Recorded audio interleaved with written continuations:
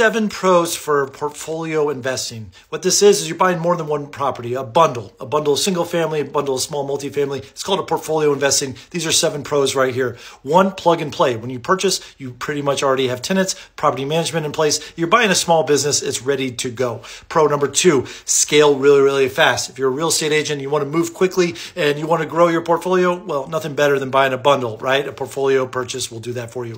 3, easier to finance. Definitely easier to finance if you buy the bundle because you get a commercial loan that looks at the whole deal and the money that deal makes. If you try to buy these individually, they're going to look at your personal income.